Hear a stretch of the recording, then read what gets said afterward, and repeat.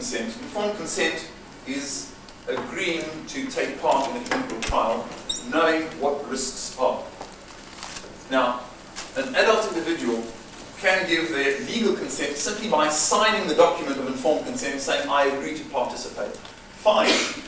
But is that person giving valid consent? What do we mean by valid consent? Valid consent means that this individual knows what the risks are. Now, I ask you, if an experimental drug has been tested on rats, mice, ducks, pigs, and monkeys, do we know what that drug is going to do to a human being? The answer is no, we do not know. Most adverse drug reactions do not show up. The ones that occur in humans do not show up in animal tests. So we've got a real problem. So how can we expect this unsuspecting, altruistic individual to provide valid informed consent? The answer is we can't. Is it fair? We're not giving this person, he or she, what the real risks are because we don't know what they are. So how can this person agree to give their informed consent? This is the question.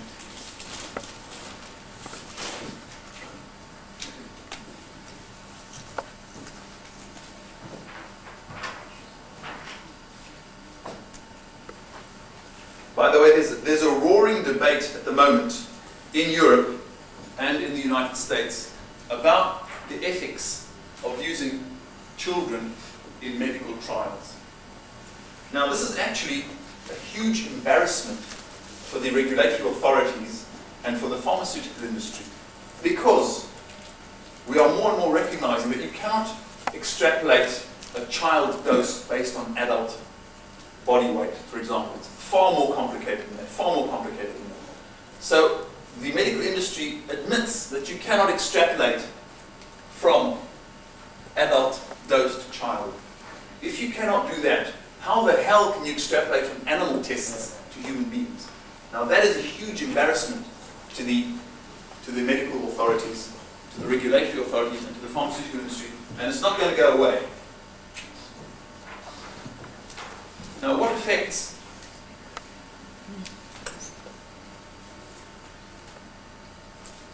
when we take a drug, what is going to affect how that drug is metabolized in our body?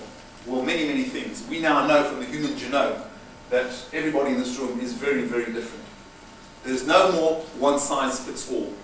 No more, I'm going to give all of you 500 milligrams 3 times a day of an antibiotic and send you home. Because some of you here are going to metabolize, you're going to excrete that antibiotic from your system twice as fast as other people. So really, if I want to be scientific about it, I should double the dose for those of you who excrete that drug twice as fast as everybody else. Age, let's take age for example. We now know that, as I said before, you cannot extrapolate from adult dose to child. A 2-year-old toddler will have a very different dose regimen to an adult or to a geriatric patient. So age is a very, very important factor. Ethnicity. We know that Asians, 50% of them are alcohol intolerant.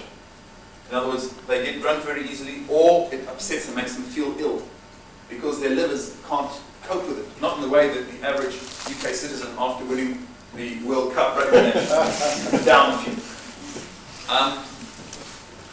Ethnicity. The Chinese require far lower doses of antidepressants and tranquilizers than Westerners do. Gender. Some heart drugs are 4 times more potent in women than in men. Now we're talking about life and death differences here. For 30 years, the scientific community has known these differences between men and women. And yet, only today are women being included in clinical trials. Another major area of concern is the use of chemicals in our environment. Now this is an ad that appeared very recently in the magazine of the European Parliament. And what they want, what the EC wants to do is to test hundreds of thousands of chemicals, tens of thousands of chemicals using animals. And we know that that is not scientific. You should know that today one can assess the toxicity of pesticides or other chemicals at the molecular, at the cellular level. You can do it on cells. You don't have to kill animals anymore. That's passé. That's medieval science. So first of all, there's no need to use animals. When I say to you, don't rely on the health authorities to look after your health.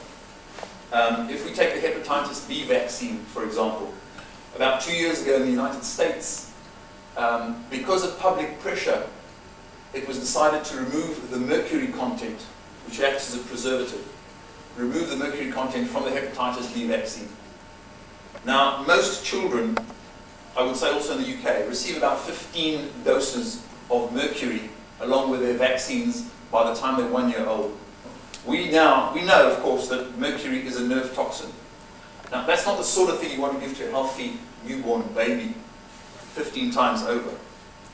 And it's only public pressure which made the health authorities remove the mercury content from the vaccine. So don't rely on Big Daddy. You have to do these things yourselves. We have to do these things ourselves.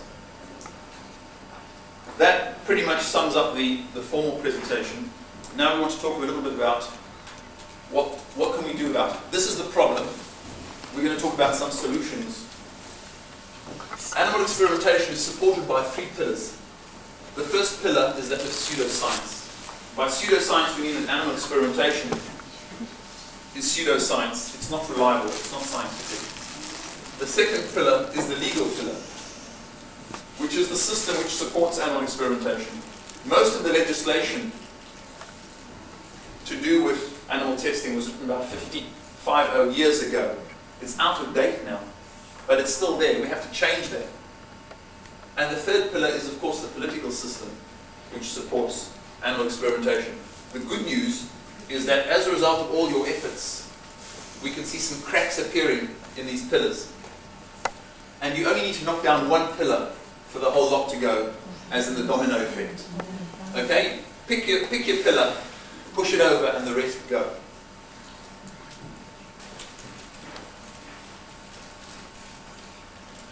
The next step is really to educate ourselves. Before we try to educate other people, we need to educate ourselves, become familiar with the facts. We have to know what we're talking about. We can then educate the public, we can educate our MPs, MEPs. Legislation, well, this refers to legal challenges. We have to probe, we have to find the weak spots in the system, either by tackling a specific animal experiment, which is particularly cruel or particularly unscientific, which is easy to hit, or go for the big time, which is a judicial inquiry. In other words, ask the government to launch a judicial inquiry into the questionable scientific validity of animal experiments in medical research.